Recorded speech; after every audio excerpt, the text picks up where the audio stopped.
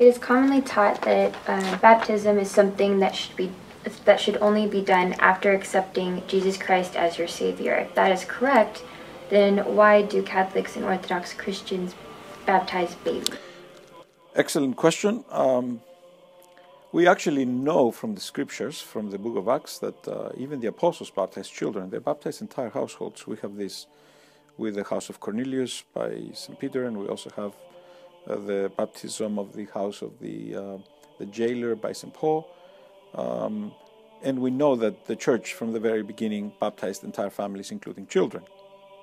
And in that way, I think that you need to see what the meaning of baptism is to understand why baptizing children is okay. And the meaning of baptism is that you become one with Christ, you become sanctified, you put away the old man and renew yourself in the risen Christ.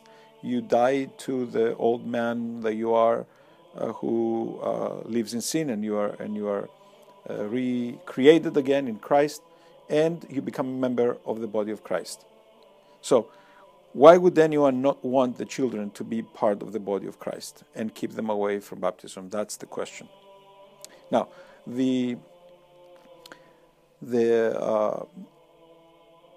modern movement of people rejecting the baptism of children and focusing on the baptism of adults and requiring baptism of adults happens actually within the Protestant Reformation again.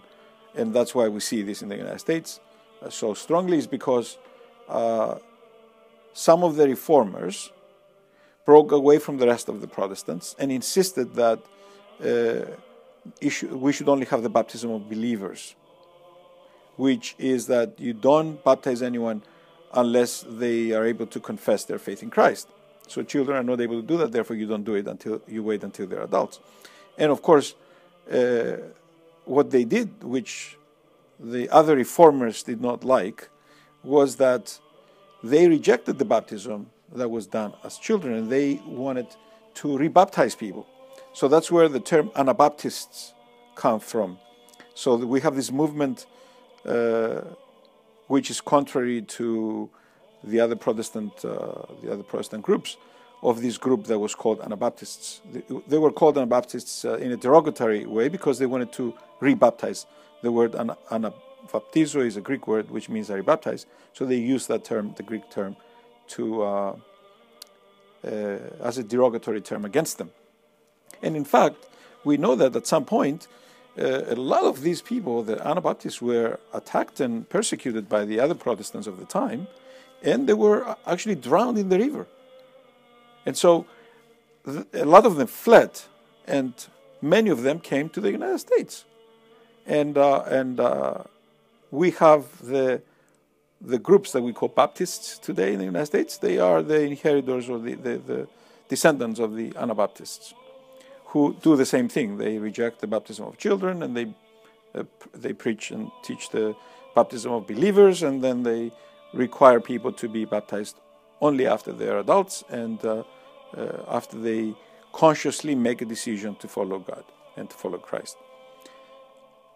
While the church from the very beginning has always baptized children and gave the responsibility to the parents as well as to the sponsors, the godparents, to bring up the children as Orthodox Christians, as true believers.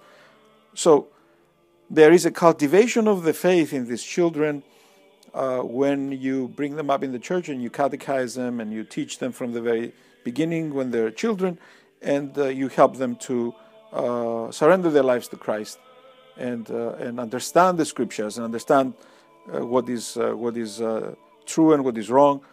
And you do it over time, and therefore they don't miss out. And for us, as the Orthodox too, we give chrismation or confirmation, which is the gift of the Holy Spirit, as the ancient Christians did, at the baptism. Therefore, we give them the fullness of grace, and we offer them Holy Communion immediately after, and we continue to give them communion so that they can always receive the fullness of grace because they're pure. And therefore, in that process, we allow God also to sanctify them and help them to come close to Him by His grace as well as our teaching that forms them and makes them into Christians. Now, I think that one of the results of the idea that people should be baptized after they're adults and they believe is that the next idea was that people have to choose freely what they want to become, and therefore we have half of Europe is non-baptized, more than half of Europe is not baptized, and I think America is heading in that direction as well, that they are not even Christians anymore, and they reject Christianity. If you cultivate them from the beginning, from early on, and you give them the grace of God, and you help them to understand these things through teaching and through example of the family, then of course you get Christians out of it.